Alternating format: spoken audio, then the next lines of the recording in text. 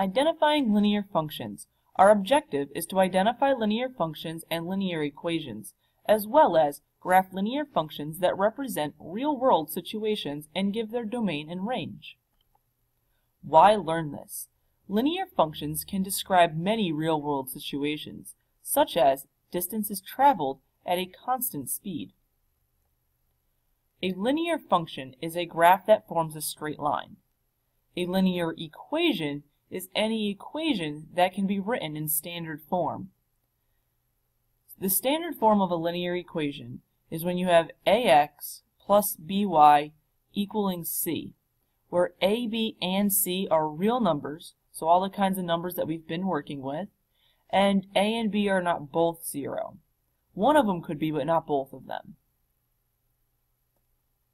So let's try identifying a linear function by its graph. Identify whether each graph represents a function. Explain. If the graph does represent a function, is the function linear? Alright, so let's start with A. We're looking at, is it a function? Step 1. Well, it's a function because each domain is paired with exactly one range. So, yes, it's a function.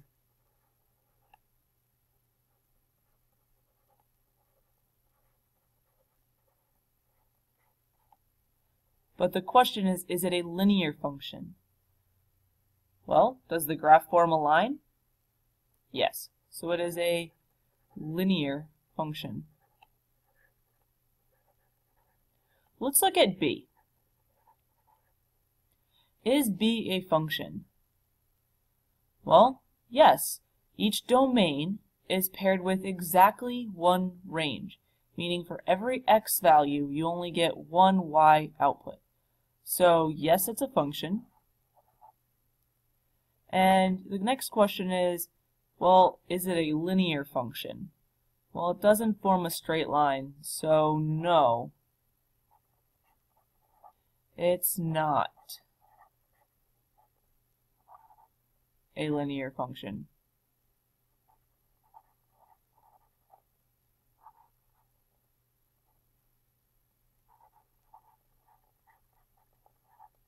All right, letter C. Well, step 1, is the graph a function? Or does the graph represent a function, to be more correct? No. For the domain value 3, you have multiple y values from that domain. So it's not a function. So just because it looks like a line because it's vertical, it doesn't mean it's a linear function. It has to be a function first.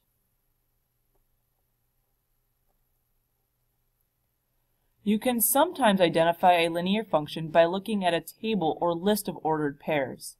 In a linear function, a constant change in x corresponds to a constant change in y. So let's look at what that means. So in the x table, in the x column here in this table, we go up 1, plus 1, plus 1, plus 1. And then the y, we go minus 3, minus 3, minus 3, minus 3. What happens is that makes it a line. On the right, we have plus 1, plus 1, plus 1, plus 1. That sounds great. But then when we go to the y, we have minus 3, minus 1, plus 1, plus 3. These are not the same, which causes the function to no longer be linear.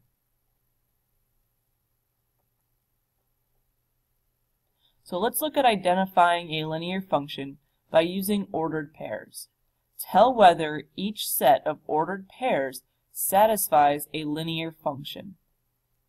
So let's start with from 2 to 5, we're going up plus 3, and then plus 3, and plus 3. So our x values are going up by the same amount. And now let's look at our y values. So from 4 to 3, we're going down 1, and then down 1 again, and down 1 again. So in this case, these points do satisfy a linear function. If you need to, you can always put it as a table. Sometimes you can just do it with the list of ordered pairs. Let's try another one. So we go from -10 to -5 to 0 to 5. So we're going to add 5 each time for our x. So now let's look at our y's. So from 10 to 4 we went down 6. Then from 4 to 2 we went down 2 and then down 2. So these points do not satisfy a linear function. These have to change at the same rate.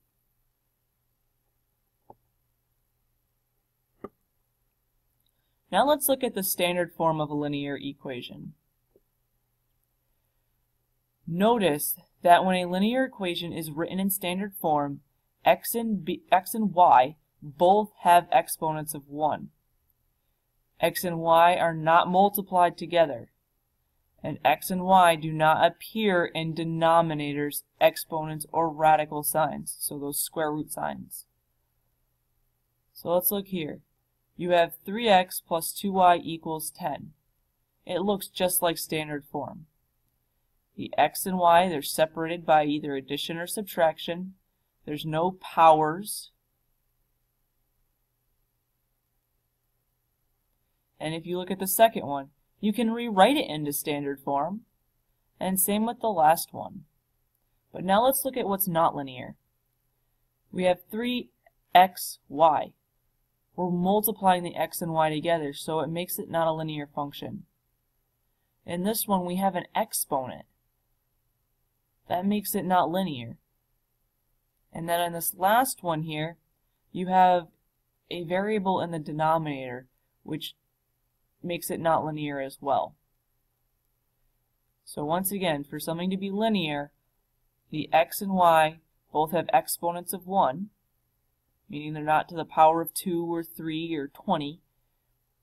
X and y are not multiplied together like they are here, and x and y are not in the denominator, exponents, or underneath radical signs, so they're not down here like this. So let's graph linear functions. Tell whether each function is linear. If so, we'll graph the function. Alright, so let's start with this first one. We have y equals x plus 3. Let's first see if we can write it in standard form. If we can write it in standard form, then we know it's going to be linear. So we need to subtract x from both sides, because in standard form, the x and the y are on the same side. So now we have y minus x equaling 3. So yes, we can write it in standard form. If you need to, you can also represent the x first by going -x plus y equals 3. Either way, you should be able to tell that it's in standard form.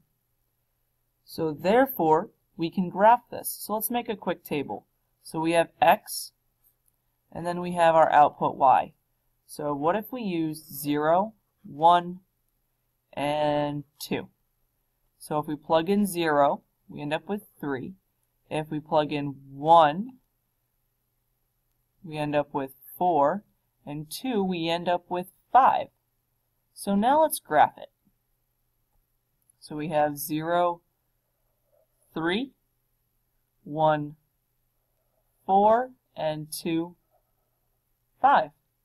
And then we can make a line. Alright, so now let's look at b. We have y equals x squared. Well, x is squared, so therefore it's not linear.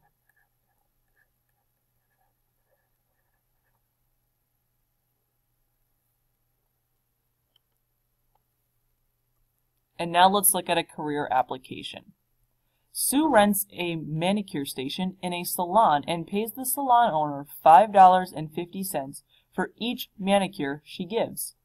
The amount Sue pays each day is given by f of x equals 5.50 or 5.5 x, where x is the number of manicures.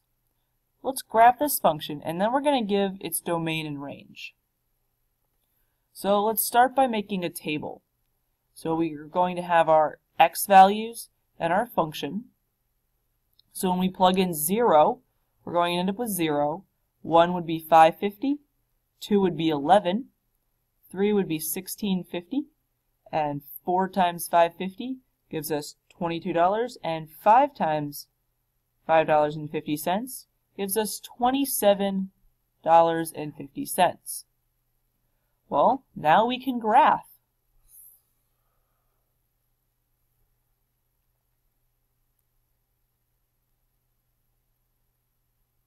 All right, we have one more step. Graph the function and give its domain and range. So we need to give the domain and range. So for the domain, we're going to use D. Our domain is going to be things like 0, 1, 2, 3, and then it can keep going. Depends on how many manicures are done. And then the range is going to start at 0, and the next one it's going to be 550, then 11, and then that's going to keep going. And that ends our lesson on identifying linear functions.